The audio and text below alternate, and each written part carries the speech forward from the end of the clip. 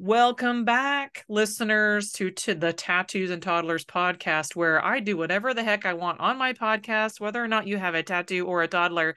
The origin story of this podcast is the fact that we run our businesses and we also have other things that take our attention, whether it's children or people or caretaking for animals, anything that divides our attention is what I love talking about on this podcast.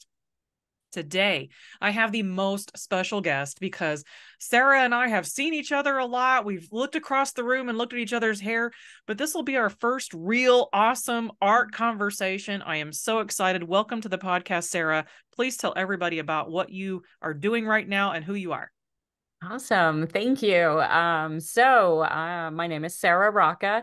I right now am currently under a heated blanket freezing in New Hampshire. I'm looking at you in your warm Texas weather gear, and I'm wearing a coat because it's um but I've been for the last 3 years primarily a self-portrait artist, and I have recently taken a turn and I still do self-portraiture, but I also work with other clients, and I do a very unique type of photography, and that is I shoot fine art portraits and fantasy portraits with my drone exclusively.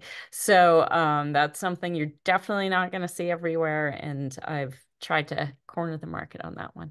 And I think that's great because there is a look to drone photography that not a lot of us, you can't emulate that in any kind of artificial intelligence whatsoever. And I think here's the cool thing about us talking today, Sarah, is that I saw you in action doing your work. And I think that for this particular conversation, I love talking about the artistic process. Now, what led you into this type of photography? Because it's like, not everybody's going to use the drone this way, but I'm fascinated on how you found your way into this. Please tell me a little bit more Yeah. about that. Yeah. I it was way back in 2020 when we were all stuck in our homes from Way the back. pandemic. So I live alone, and during the pandemic, when everything went into a complete lockdown and you basically could go to the grocery store and that's all you were allowed to do, I started to go a bit stir crazy. I have struggled with mental health problems, in 2020 did not help this at all, as we all can attest to, right? So I owned this drone, very expensive drone, and I hadn't gotten a chance to really use it. It'd been sitting collecting dust, and I thought I should sell it. I should sell this thing. It's worth a lot of money. Let me offload it. But as a self-portrait artist, you always want to see, like, well, wait a minute. Maybe I can do something with this. What if? I figured out, because I didn't know anything about my drone, I figured out that it had a self-timer function on it. And so you could set it to take basically an intervalometer. You could set it to take a picture every 5 seconds or every 10 seconds, and it would just shoot. So I decided to trot out into my backyard, and it was summertime, so it was nice and warm up here, and I wrapped cheesecloth around my face, because why wouldn't I do that? And laid down on my lawn, and brought the drone up over me and started taking some pictures. And I didn't know, I was just messing around, just being silly. I came back inside and I looked at them, and I literally just, my jaw dropped, because I went, yeah, you can't shoot this perspective. You can do it with a camera on a boom, but it's not quite the same. Nowhere As I near do it. the depth. Yes. Nowhere near the So depth. then I started Googling, is anyone else doing this? You know what I mean? Like, I just Yeah. am Googling Yes. like drone portraits, drone, and you definitely see people who use their drone to take pictures of brides and grooms. You see Yeah. those lovely women lying on the beach. So there's definitely, there were at the time in 2020 a few applications for it, but not like I was gonna do. And that is literally, like, if I had come across a bunch of people doing what I already wanted to do, I probably would have sold my drone. I probably would have been like, eh, okay, but I saw nothing and it really excited me. And so I just kept going out into my backyard and I kept creating all these different works. And because it's my backyard, it's the same spot every time. I don't have the nicest lawn, so it's patchy and it's just green, green and yellow. So there's not a lot you can do with it. So I really got into color processing in Photoshop, and I can turn that one space into kind of any kind of wonderland I want. And it's been really awesome. So I shoot other people come to my backyard and and I'm always like, don't worry, you don't have to like get naked or do anything weird. And most of the time people are like, yeah, but could I get naked? And I'm like, yes, let's do these fun things. So yeah, I love it and what it's turned into. And I've shot on piles of sticks, which please don't ever do that. If you're like, oh, that sounds cool, don't. It's very painful and very dangerous. I've shot, in my fire pit. There's no fire, but in my fire pit to create a really cool space. So I create things on the ground. I don't use a lot of props. I like it to be character. I create my character and then I like to do the coloring from that. I don't use a ton of props, but I'll use shadows. And so I get very cool shadows at different seasons, different times of day. And I've definitely used that to my advantage too. So yeah, I mean, it was just I thank the pandemic. If honestly, if I hadn't been trapped in this house, I never would have started doing this. So I I, do have that. I also caught something that I know that I experienced with you when we were all attempting to do pottery together. It sounds like you're more excited if nobody else is doing it and it's Yeah. something unique to you that you started. It sounds Well, like that it's really not excited you. necessarily, yeah, that I started, but But nobody I else was doing it, and that yeah, was like exciting. I like to do my own thing. So Yeah. I do get anxiety in group settings. And so Yeah. Jen's Totally pottery understand. comment was we were all at a promoting passion workshop and everybody's supposed to just be having fun and doing pottery. And that was the most anxiety inducing like moment. And I was like, yeah, I'm just And not we're going to and do we're this. giggling.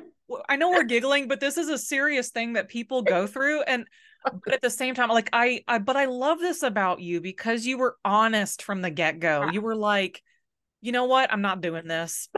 Yeah, and everybody, everybody's it's one of those situations where everybody's like, "No, let's all do this and kumbaya." And I'm like, "No.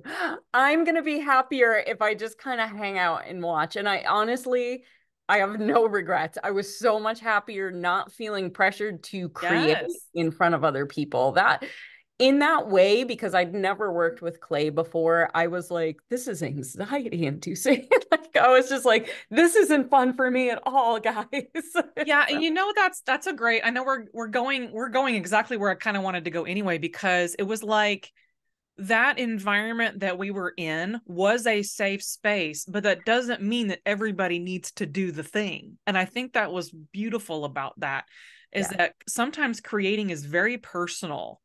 And like you were saying, you're going from self-portraiture to working with other people in this version of things where creating is very intimate, and especially if you want to do it alone and private and in your own head and heart about it. I love that you stepped up and said that because it's not a lot of people will do that. They'll just leave the room and you'll wonder where they went. yeah, But I really appreciated that from you. So that's really a positive thing that I grabbed. I know we laughed about it, but it is a thing. I think people need to be okay if you are in a safe space. Just go ahead and say, don't, I'm not doing it. Or I don't feel like this is the thing for me. And I think that yeah, that was just a beautiful moment for me. yeah. And I'll tell you Witness. when I first met you, was it 2017? I don't even know I anymore. think it was 2017, right? So the 2017 me would not have been able to do that. I Mm, wouldn't have been able to be honest and okay. Like mm, I wasn't just being honest, I was honest and I was like, no, I'm totally good. yeah. So this is the me that in the last year I've been able to bring forward. I've always been this silly, goofy girl. That's never changed. But the self-confidence to be okay in my own skin Yeah. is something I've been working on, I think my whole life, but I've been working on in the past year in really big ways, where I just, I've always wanted to have fun, crazy hair. Always wanted to have a ton of tattoos. And I do some of it, but I'd be very safe about things. And now I'm just like, why am I being safe? This is my one life. Let me do it the way I want to do it, instead of the way everybody else wants me to do it. Oh, So I feel you. I yeah. love this. I love that. I love that we get to talk about this. This is such a great conversation of everything I've been going through as well. Yeah. Just learning how to be okay with where you are, how you are in those moments. Like I've never felt more safe at promoting passion. And I sat there and I said, "Oh, I'm going to do things differently." And you and I even had a conversation about it. And I had a complete meltdown the next day. Oh, no. I almost didn't let myself have it. I was like, oh my God, why am I so like afraid to show up not 100%? Like, this is a safe space where I can. Like, and I know we all have our spaces that we create for ourselves. Like, I have a home space and we have a workspace and we have our public spaces. Not everybody's going to be open in public spaces. It's a Right, given, right? right. But I love the fact that I needed to go through that to learn a few things myself. Mhm. Like, where the heck am I at right now? And I thought Yeah, I dealt with that. yeah, I just love that we're having this little moment here because I think it's just wonderful. And I just applaud both of us for just being who we are now. It's a yeah. beautiful thing.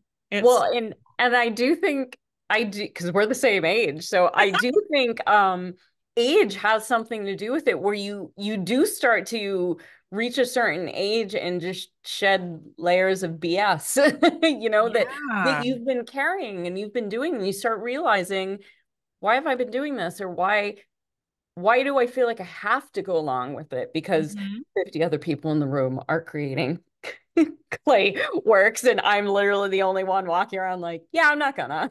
And And I start saying, what's great is that even though I sat down and created, I actually had much more fun looking at everybody's creations yeah, on the counter. It was almost yeah, like having a miniature art show. yes, yeah, and it was very fun, but it's not easy for me to do those things. It's not easy for me to wear the lipstick I want to wear, dress the way I want to dress. It's things that I'm like, okay, like this is what I want to do. Am I comfortable doing it? Because I do have that voice in the back of my head, like, oh my God, someone your age shouldn't do this. Those Yep. societal things that we, and I don't want to say we as women, but I feel like women have a lot of them, put upon us, and you're supposed to be a certain way. And like, this podcast is tattoos and toddlers. I definitely have tattoos. I do not have toddlers. I do not have children. And that in and of itself, there's a lot of stigmas with Yep. that. So just living the way that I want to live, it's not an easy thing. And so whenever someone compliments me on it, I'm like, thank you, but it's a work in progress. Like, please know none of this Always. comes easy to me. Always. And I think that's the beautiful thing about our self-realizations about ourselves and whether or not we get the chance to communicate that to other people, sometimes we don't need to. And sometimes we get to have these conversations about, you know what, this is where I'm at right now. I had a baby at 40, and there's so many stigmas with that. Just don't even get me started. But it's like, there's two different worlds of you need to fit these 10 categories to be considered a mother or these 10 categories to be considered a woman.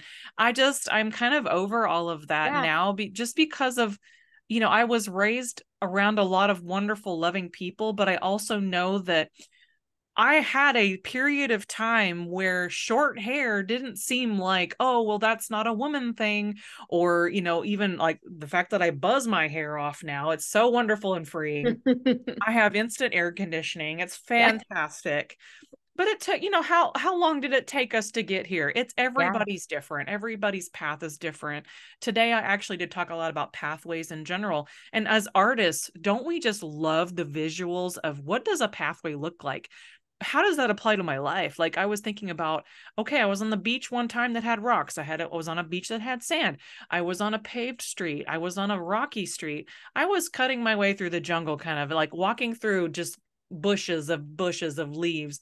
How do we define our pathways? It's like, it's endless opportunities to define that path.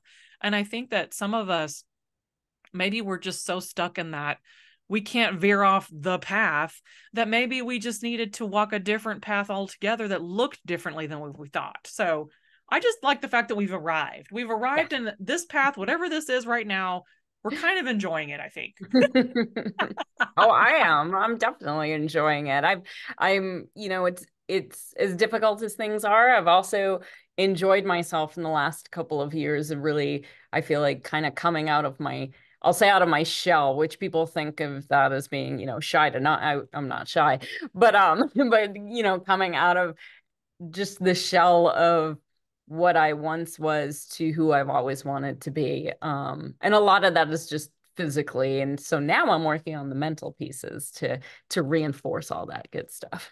No, I think that's great because it all ties together. It's all connected. And I think, I wouldn't be doing this podcast if I haven't learned that I actually have a dang voice. It's like, I can actually talk to things, talk to people, have conversations, and it's not a bad thing. It's actually a great thing. That's just why I'm obsessed with travel sometimes, is like, I love traveling. So I meet people of all walks of life, and there's so many people in this world. I know. Many. And so many artists, and all artists approach things differently. But I think that the one thing that brings us all together is creativity and communication. And we all want to say something, and we Yeah. all want to express something, whether or not it comes out in a meaningful way. Or I was just thinking about this today, of how many times people walked up to me and said, well, I just don't get it. And I was like, I was like, okay.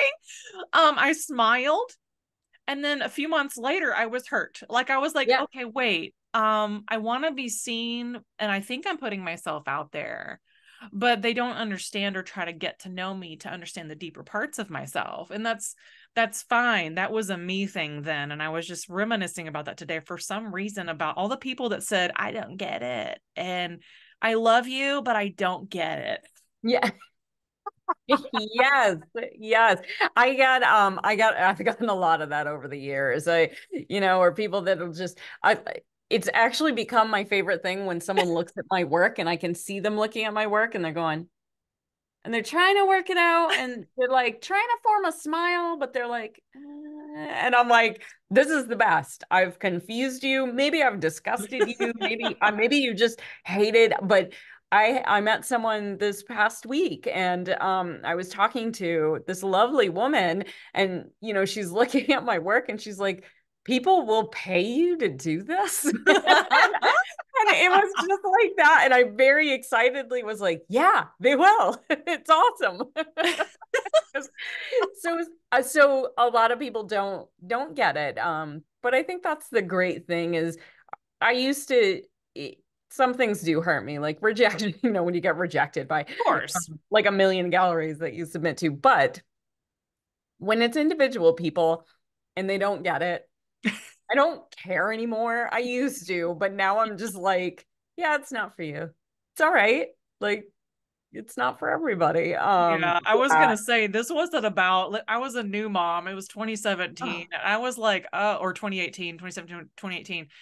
And I was having fun, like genuine fun yeah. creating, right? And I'm satisfied with my work. And then somebody comes up and says, well, I just don't get it. And I'm just like, I smile. I did the smile, and then I was like, wait, wasn't I hurt by that? I don't know. But yeah, I'm with you. It's like, it's a process of, I feel like it's a rite of passage as an artist in general. Like, how many times have we seen our peers do this, where they create what they genuinely love and like and put out into the world, and just most everybody doesn't get it. Yeah. But the satisfaction that you created it, I mean, I was talking today about just overcoming fear in general. I was like, if I went out and created the thing, even though it wasn't perfect, or it wasn't up to par with somebody else's standards and lists, the fact that I created was my win. The fact Yeah. that I created is my success. Yes. you know? And I was Yes. just like, sometimes that's where I'm at. I'm like, I just went out and did the thing. Yeah, Why that's not? so I my latest image that I just posted, the write-up is all about that. Like Oh, I'm gonna have to go look. I just created and it's just okay, but it's when I'm going through times where I'm having a hard time creating. I'm having a hard time feeling motivated, feeling that creativity. So I'll create. I'll just I'll just create. And I may think it's garbage, but I will go do it. And there's a lot of shoots that never even see the light of day because I tried it and I hated it or I couldn't turn it into what I wanted to, but I went and created. And that's what kind of keeps me going. And when I'm feeling low and I create the 5 minutes, because let's face it, that's all it takes Mhm. me right now to do my shoots. But the 5 minutes that I'm shooting, that I'm there, that I'm in that moment are the best 5 minutes of my day.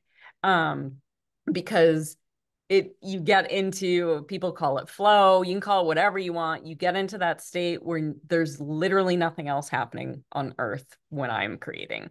I am very focused and I'm in my character and I know what I'm doing. Um, and if people don't get it, that's okay. Then I've gotten to the point where I'm like, my art's not for you. Yeah. And Okay. it is Like such a, I don't really care. yeah. Does it mean, and people in my family don't get it. Like there's people that just don't get it and but they're supportive and I'm like, and that's really cool. Like you don't have to get it. And I was actually just talking to a friend um this week and I said we're talking about how people don't really how people don't necessarily understand my work and haven't over the years. And I said, I could create the way that everybody else is creating. Hmm. I could do that. I could get better at it and better at it. And I could do that. I would hate myself because I'd have no passion in it, but I could do that. But then I'd be just like everybody else. And that I don't want to be.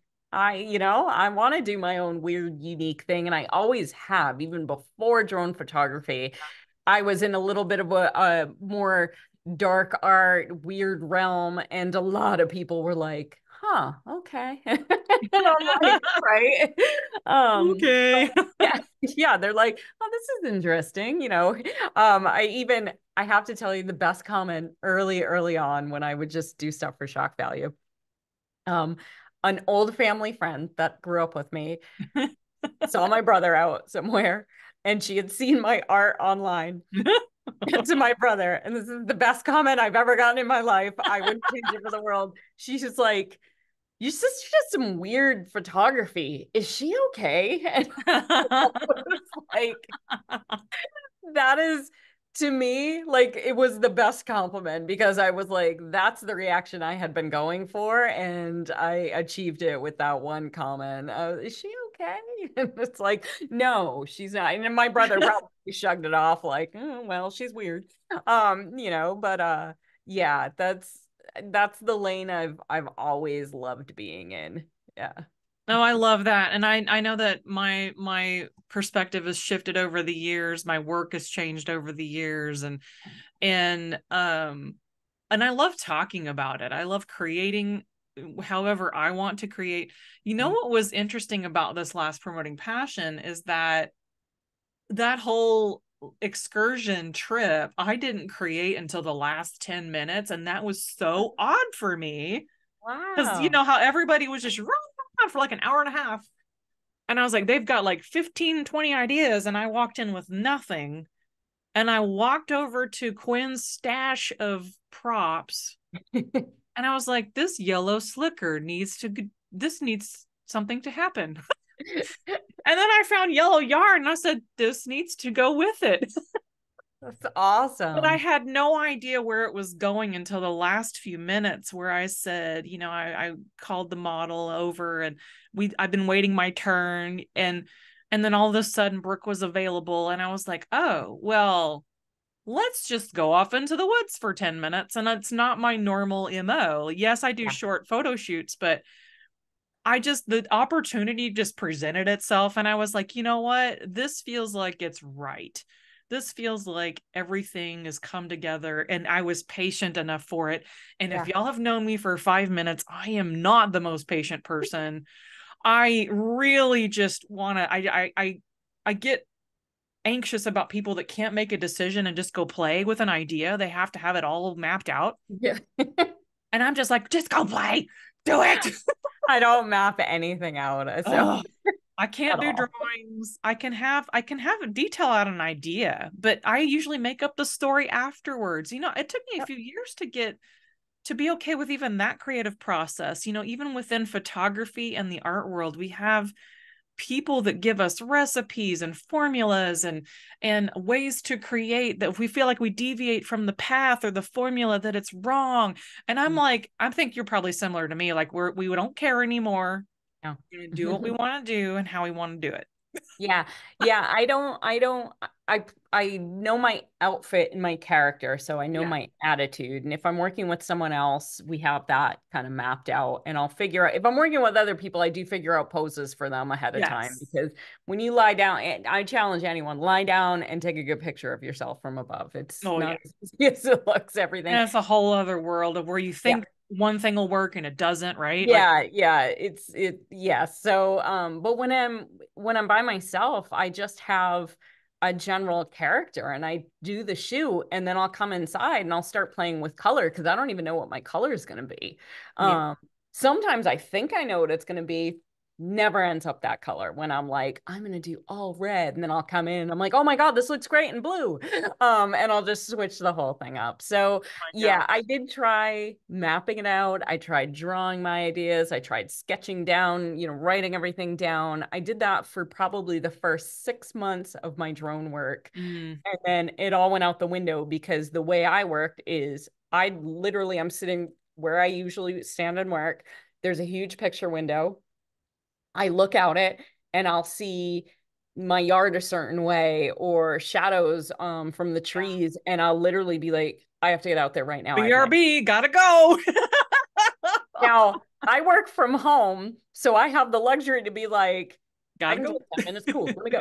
Or my lunch break. I've shot a lot of lunch break sessions, guys. That's But awesome. yeah, I just kind of spur of the moment. I get it in my head, and if it's in my head, I have to get it out like as soon as possible. Like, or it starts to eat away at me. Like, you were gonna shoot this, you were gonna shoot Yeah, this. and no matter how many times I've emailed myself that same idea, I keep it as a brand new email so I see the Yeah, header that says go do this idea, yeah, whatever the idea is. And until I do it, I don't feel like I can move forward. yeah, yeah. I It feel could be something stuck. as silly as what I did with these little glass pebbles. I was like, go do a self-portrait with these little glass pebbles underneath an acrylic sheet of plastic. Yeah. I was like, okay, brain, I'll go do it. You know what? It was so much fun.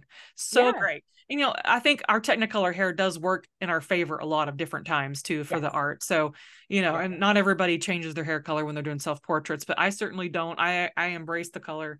As we are starting to round out our conversation, I really love how this has gone. I love talking about our creative paths and processes. I really want to dive into one of your tattoo stories too, as we're talking about creativity. So I know that not everybody's going to see right away, but she's got a really nice big one across her chest and shoulder. You got to tell me more about this tattoo. Tell me all Okay. about it. Okay. So this is my raven. Mm-hmm. Um that is across here. And the reason why so I love this one so much. I love ravens. They're incredibly intelligent animals. Like they live so long. They're very cool looking.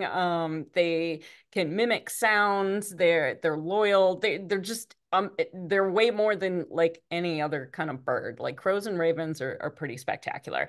So I got this raven. An artist from Belgium did it, and Mm-hmm. he was incredible. He was in Boston, traveling artist. So we found a raven that we liked. He stenciled that on me, and then after the stencil was on, he was like, "Okay, stand." And I was like, "Okay." And I stand up, and he freehand drew all of the branches, and I literally stood there. And Jen, I was like, I am a canvas. This is amazing. I have never felt so cool in my entire life. So I got this tattoo And it's very striking. People always comment on it all the time because it peeks out from any shirt that I'm I wearing. was But gonna say not only the details, but the creepy crawly branches that I see. It's right in that spot of no matter what shirt you wear, it's gonna be like bing. yes, and I love it. It is my favorite piece. The reason why um I love the stories though is because everybody asks me, oh, so why a raven? And I have to assess in my head, or I used to assess in my head. Now I just blurt stuff out. But I will assess in my head, who am I talking to? Does the person seem really normal? Because there's two answers I give. Oh my The gosh. normie answer is, oh, they're really cool, they're very intelligent, I love ravens, and I do the whole spiel. The real answer that I love to give people, or I love to freak people out with, is I'm like, did you know they're the harbingers of death? But I love it. Like whenever you're watching, so any movie you ever watch now, TV shows, like especially things around like Vikings did this a lot. Whenever there was anything around like death or Odin, it was always ravens. You see them in Harry Potter movies, and I love to say to people, well, they're the harbingers of death. Because to me, that's the perfect Sarah answer because of my kind of dark, weird persona. But people will look at me and be like, okay. Okay. So I do have that second answer where I think, am I going to really freak them out? I'll say that and then I'll be like, I mean, they're really cool. I mean, if you're just adding to the fact that I just had a whole conversation earlier this afternoon about The Crow, the movie, okay? Yeah. Because it's Yeah. the same thing. Like he came back out of the grave, and guess who was there as his guide and sort of his power Yeah. was that bird. And it was so funny that so I was telling him, I said, this somebody called me the Undertaker, and I was really offended because I am the Crow. I am Eric Draven. And yes, I may look like a mime, but am I dressed like a mime? I don't Yeah. think so. But it's the No. same thing. Like, it's like being okay with telling that story. I love the fact that you do have two answers because Yeah. that's such a reality. Sometimes we can't, we just sometimes we don't have it within us to show all of who we are. We almost feel like it's almost too weird. And then some days we're like, yeah, I'm just going to let it fly. Well, and it's more for, do I think the person can handle what I'm about to say to them? Right? Because I used to just Safety blurt it net. out. And then so many people were like mortified that I said that. And I'm like, Aw. oh, is that a weird thing? I didn't think that was a weird thing. Like, death, yes, death is a big deal. But at the same time, I don't shy away from, the representations of it. So I do have those are my funniest. I mean, I have a lot of different tattoos and Yeah. stuff, but that's, and they do represent different things for me. This was just like they're so cool. I love them, so I got this piece, but And I've it's got very, very visible. Like I've had many discussions with people that like for me, most of my tattoo life has been all non-visible to the public, like yeah. literally. And then I went last fall and I was like, oh, let me get something that's visible. And then of course Vegas, I got the $10. It's hard to do Oh, there it is. forearm Yeah. work. I did like the $10 tattoo thing where you go to the tattoo parlor and you just do a whim decision. And it was the greatest thing ever. And I got a little alien ship. And but I do have this theory about people with tattoos. There's some days where you're just like you're a normal person. You don't necessarily, we're not doing it for attention, we're doing it for expression. Yeah. And some people, like I've noticed a lot of my tattooed friends, they don't really want to talk about it. You have to go ask them about it sometimes. Right. Yeah. I don't walk around going like, well, I got Well, this, look at my you tattoo. know. But you know, I used to, so I have a ton on my back because I would hide them. Then I started getting them on my legs or on my ribs, so places you really can't see. Yeah, Um, and then once once I got this one, I kind of loosened up about it because yeah, this was always pretty visible. And then I got here, you can kind of see when I yeah. moved I've to seen New it. Hampshire, this is Yeah. I moved to New Hampshire, Oh, skull. And then once I got this one on my arm, I was like, oh my God, cover me. well, gotta keep going. Yeah, and I had one over here on this forearm, but Yeah. the other forearm felt naked, so I had to just so this is my Kind of weakest. mirror it. No, I love that. I love that because there is something about having visible and non-visible tattoos. And I Yeah. have just now come into the visible world as of a year ago. So it Yay. has been something, this is all transition. And as we round out our conversation in less than 2 minutes, what should we leave people with today? Obviously, visibility is a big thing for us as artists and also expression. What should we leave with them with today, Sarah? Um, Start to learn who you are and start to be okay with that person in public. That's my biggest thing. No matter how old you are, how young you are, start that journey because it's going to be awesome. I think that is a beautiful way to round out this episode, everyone. Thank you, Sarah, for coming on today. I know that it's a unique scenario where, the tattoos and toddlers things is a little weird, but you know what? We all embrace the weird here. Yeah. I am not in any kind of box. I don't subscribe to labels. And genuine conversation is all I'm after on this podcast. So thank you again for coming in and sharing pieces of you.